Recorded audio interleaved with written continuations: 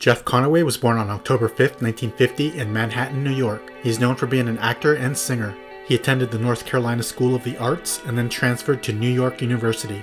His first role in a movie was in the 1971 film called Jennifer on My Mind. He joined the original Broadway cast of the musical Grease in 1972 and played Kenickie in the movie in 1978.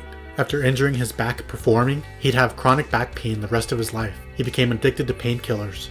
He loved singing and released a solo album in 1979.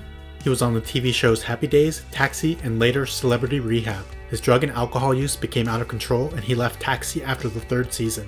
Years of severe abuse took its toll on his health. He was married 3 times and had no children. He was in and out of rehab for years. In 2011, he was found unresponsive, more than likely due to drugs, and put in a medically induced coma. He died from a number of factors including coronary artery disease, aspiration pneumonia, sepsis, and encephalopathy. He was 60 years old.